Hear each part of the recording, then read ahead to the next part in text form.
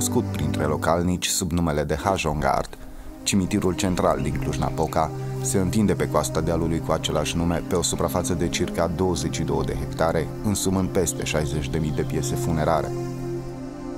Ivit în urma unei molime care a bântuit populația Clujului medieval, dintr-o nevoie socială stringentă, căreia notabilitățile orașului trebuiau să-i facă față, cimitirul clujan a devenit azi un parc muzeal al tuturor, împlinindu-și menirea pentru care a fost înființat acum mai bine de 4 veacuri. Din tragedia de la finele secolului al XVI-lea s-a născut Hajongardul, în care personalități și oameni simpli alcătuiesc o frăție multietnică și multiconfesională. Astfel, el este un cimitir al tuturor, împlinind dezideratul celor 100 de bărbați întruniți la 1585 într-un consiliu pentru a hotărî înființarea unui cimitir unde atât săracii cât și bogații, fără diferență, să se poată înmormânta. Cu intrarea principală situată în strada Avram Iancu, cimitirul central a fost inclus pe lista monumentelor istorice în anul 2014. Dincolo de o simplă incursiune în istoria Transilvaniei, în scurta vizită pe care o vom face prin intermediul imaginilor, am intenționat să trecem în revistă câteva dintre personalitățile în urma cărora s-a născut România Mare. Iar ghidul nostru, de-a lungul acestui parcurs, este scriitorul clujean Ioan Ciorca. Pe partea dreaptă a aleii principale, chiar lângă poarta de acces spre grădina luterană a cimitirului, este înhumat memorandistul Teodor Mihali. În 1894 a fost condamnat în procesul memorandiștilor de la Cluj, fiind condamnat la 2 ani și 6 luni închisoare. În 1918 a fost vicepreședinte a Marei Adunări Naționale de la Arba Iulia, precum și vicepreședinte a Marelui Sfat Național. De asemenea, trebuie menționat faptul că în deceniul al III-lea, spre sfârșitul deceniului al III-lea al secolului al XX-lea, a deținut demnitatea de primar al Clujului de 2 ori. Vis-a-vis de Teodor Mihali își petrec eternitatea câteva personalități marcante ale orașului, printre care se numără medicul Iuliu Moldovan, doctorul Victor Papilian și savantul Emil Racoviță. La sfârșitul primului război mondial, profesorul universitar dr. Iuliu Moldovan a organizat serviciul sanitar de ocrotire din Ardeal. Doctorul Victor Papilian a fost director al Institutului de Anatomie Descriptivă și Topografică din cadrul Facultății de Medicină Clujene, iar de-a lungul întregii sale vieți a fost cunoscut drept un mare luptător anticomunist. Savantul Emil Racoviță a fost membru al Societății Zoologice franceze, iar în calitate de naturalist, la finele secolului al XIX-lea, a participat la expediția antarctică belgiană. În apropierea lui Emil Racoviță își petrece eternitatea Nicolae Drăganu. După 1918, filologul și istoricul literar Nicolae Drăganu a avut un rol deosebit de important în preluarea Universității Clujene de către autoritățile românești. Fiind parte a colectivului Muzeului Limbii Române, și-a adus aportul la elaborarea dicționarului limbii române. De asemenea, mai trebuie specificat faptul că Nicolae Drăganu a fost și primar al Clujului între anii 1933-1938. În acest loc își petrece eternitatea generalul Danilă Pap. De la statutul de ofițer în armata austro-ungară, generalul Danilă Pap a devenit subordonat al Consiliului Dirigent al Transilvaniei, general al armatei române, guvernator al Ținutului Mureș în timpul dictaturii carliste, iar apoi ambasador al Regatului României pe lângă Sfântul Scaun. Contemporan cu generalul Danilă Pap este generalul Alexandru Hanzu, implicat activ în evenimentele din anul 1918, respectiv 1919. Generalul Alexandru Hanzu a fost integrat de Consiliul Dirigent al Transilvaniei în compartimentul de apărare și ordine publică pentru a se ocupa de organizarea armatei din Transilvania. El este cel care, în iunie 1919, a respins atacul armatei maghiare conduse de Kun Bela, președintele Guvernului Comunist de la Budapesta, participând apoi la contraofensiva armatei române lansate la 2 august 1919, contraofensivă în urma căreia armata maghiară a fost înfrântă, iar Budapesta a fost silită să capituleze 2 zile mai târziu, la 4 august 1919. Urmează Iulian Pop, cel dintâi român, devenit primar al Clujului după unirea Transilvaniei cu România. Avocatul Iulian Pop este primul primar român al Clujului, numit în această demnitate de către Consiliul Dirigent al Transilvaniei. A fost primar al orașului între 1919 și 1923. Medicul Dominic Stanca a reprezentat reuniunea femeilor române greco-ortodoxe din Petroșani la Marea Adunare Națională de la 1 decembrie 1918 din Alba Iulia.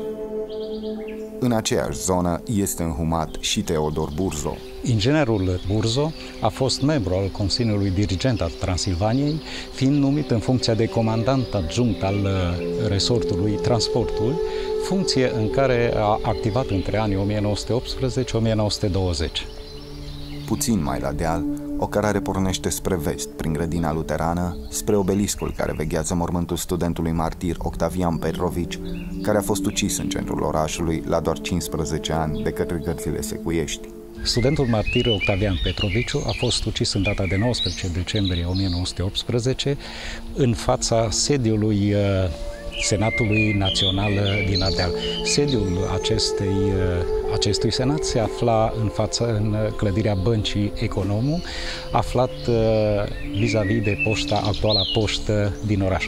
Studentul fusese membru al gărzilor naționale din Ardeal și a fost ucis de către gărzile secuiești din oraș, care încercau să ocupe sediul Senatului Național Român. Pe partea stângă a aleii principale, în cripta familiei Hațieganu, își dorm somnul de veci Iuliu și Emil. Iuliu Hațieganu, fondatorul Școlii Clujene de Medicină Internă, a participat în calitate de delegat al tineretului universitar la Adunarea Națională de la Alba Iulia, în fața Consiliului Dirigent al Transilvaniei, unde a pledat pentru înființarea Universității din Cluj. Fratele său, Emil Hațieganu, doctor în științe juridice și economice, a fost membru al Baroului Cluj și rector al Universității din oraș între anii 1929 și 1930. În spatele criptei familiei Hațieganu, pe coasta abruptă a dealului, pe direcția sud-est, se află locul de veci al juristului și omului politic Romul Boilă. Acesta a fost membru în Consiliul Dirigent al Transilvaniei și director al Departamentului Comunicațiilor și Alimentării între 1918 și 1920. Vis-a-vis este situat monumentul funerar al familiei Isac. Printre membrii marcanți ai acestei familii se numără avocatul memorandist Aurel Isac și poetul Emil Isac. Aurel Isac, jurist, s-a remarcat în procesul memorandiștilor de la 1894 de la Cluj și de asemenea s-a remarcat ca un luptător pentru cauza de emancipare a românilor transilvaneni. Fiul său, Emil Isac, poetul, a fost membru al Marelui Sfat Național de la Adunarea de la Alba Iulia de la 1918. Puțin mai sus de Emil Isac se află mormântul preotului, istoricului și arhivistului Ștefan Neteș, fost deputat în Parlamentul României Mari. Alături de el este înmormântată soția lui, Sofia Neteș, fruntașa grupării femeilor române ortodoxe de la Cluj. În spatele familiei Meteș se află mormântul compozitorului, profesorului, dirijorului și poetului Augustin Bena, cel care, după Marea Unire, s-a ocupat de instruirea profesorilor de muzică din Ardeal. În parcela grădini este amplasat mormântul compozitorului, dirijorului și pedagogului român Gheorghe Dima, primul rector al Conservatorului de Muzică din oraș. În spatele lui, spre limita vestică a cimitirului, se află mormintele lui Iona Gârbicianu și Augustin Vancea. Scriitorul, ziaristul și prozatorul Iona Gârbicianu a fost parlamentar al României de mai multe ori între anii 1919 și 1926, academician, canonic și protopop unit al Clujului. Urmează apoi geologul Augustin Vancea, participant la Marea Adunare Națională de la Alba Iulia din decembrie 1918, numit, la 1919, secretar al Direcției Generale a Minelor din Consiliul Dirigent al Transilvaniei. La extremitatea vestică a cimitirului, în cavoul familiei, își petrece eternitatea inginerul arhitect Leo Bohățiel. Ales membru al Marelui Sfat Național Român în cadrul Marii Adunări Naționale de la Alba Iulia, Leo Bohățiel a fost numit secretar general al resortului comunicației de către Consiliul Dirigent al Transilvaniei. În această calitate a înființat Direcțiunea Centrală a Căilor Ferate Transilvanene în timpul ofensivei armatei române împotriva trupelor maghiare ale lui Kun Bela de la sfârșitul verii anului 1919. Vis-a-vis de zona Grădini se aliniază mormântul lui Traian Pop. Juristul Traian Pop a fost membru al Partidului Național Țărănesc, deputat, iar apoi senator în Parlamentul României. El a făcut parte din Comisia de 3, care a contribuit la redactarea codului penal din anul 1933. De asemenea, din 1939 a deținut funcția de ministru însărcinat cu întocmirea inventarului avuției publice. Traian Pop a fost profesor de drept penal al Universității Clujene și membru de onoare al Academiei Române. Pe platoul de pe coama dealului Hajongardului își petrec eternitatea alte 3 personalități participante la evenimentul de la Alba Iulia de la 1 decembrie 1918. Istoricul și omul politic Silviu Dragomir a luat parte la Marea Adunare Națională de la Alba Iulia în calitate de secretar. Instaurarea puterii comuniste în România i-a adus 6 ani de temniță, fiind încarcerat la Sighet între anii 1949 și 1955. În calitate de istoric și biograf al lui Avram Iancu, a scris o monografie despre conducătorul Revoluției Române din Transilvania de la 1848. În apropiere se află mormântul profesorului universitar dr. Ioachim Crăciun. El este cel care a pus bazele învățământului biografic universitar românesc. A participat în calitate de delegat oficial al Comunei Cristian din județul Sibiu la Marea Adunare Națională de la Alba Iulia din 1 decembrie 1918, ocazie cu care a purtat o eșarfă tricoloră pe care fusese brodat numele său și al localității Alba Iulia. Eșarfa a fost donată de către soția sa Muzeului Național de Istoria Transilvaniei în 1979. În aceeași zonă este îngropat juristul Victor Onișor, cel care, după 1918, a făcut parte din Consiliul Dirigent al Transilvaniei, fiind desemnat secretar general al resortului interne. Puțin mai spre sud își doarme somnul de veci din anul 1970 Valeriu Avram, nepot al lui Avram Iancu, luptător pentru unire și întregirea neamului, veteran de război. Valeriu Avram a decedat la Oradea, fiind adus la Cluj de către fiica lui, Melania. Urmează apoi istoricul și preotul Elie Dăianu, vicepreședinte al Camerei Deputaților în Parlamentul României în 1920 și președinte al Comisiei Monumentelor Istorice, secția pentru Transilvania. Mult mai spre est se află mormântul lui Ion Bozdog.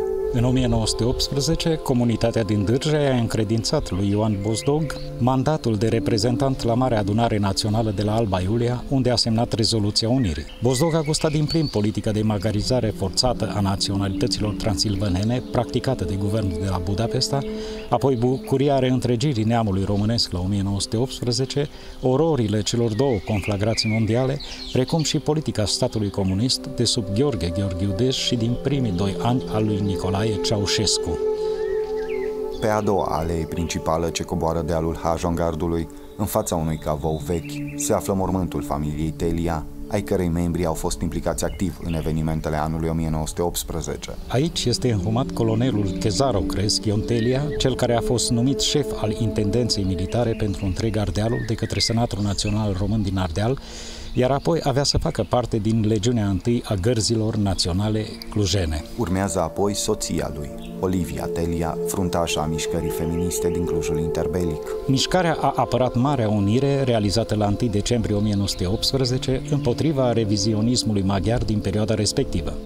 Ultimul este fiul celor 2, medicul Liviu Telia, care, student fiind în perioada respectivă la Budapesta, a militat, asemeni părinților săi, pentru idealurile Marii Uniri. Spre nord se află mormântul protopopului Nicolae Vasiu, participant la Marea Adunare Națională de la Alba Iulia de la 1 decembrie 1918, consilier al episcopului Nicolae Ivan și ctitor al Bisericii Ortodoxe Sfântul Nicolae de pe strada Horea din Cluj-Napoca.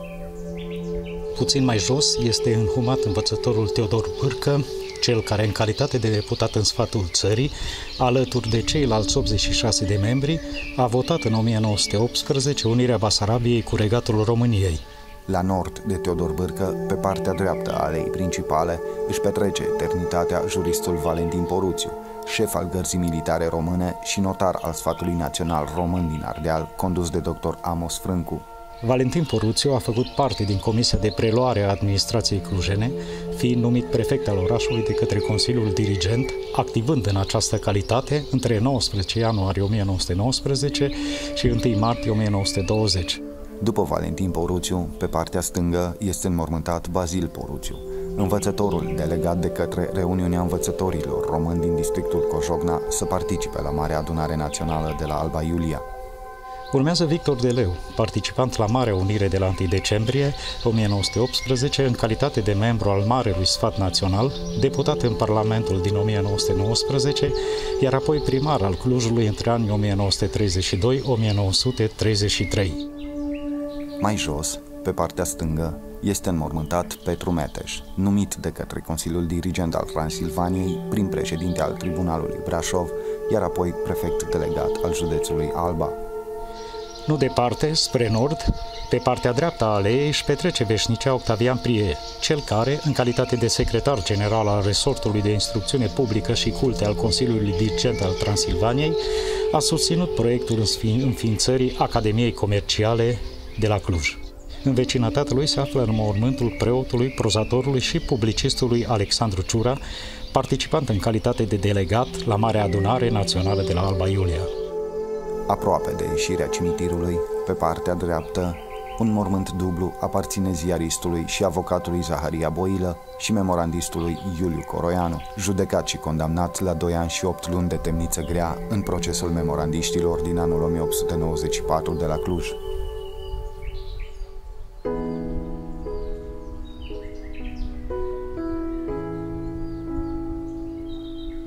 Aici se încheie scurta noastră plimbare prin cimitirul central, prin Hajongardul Clujului.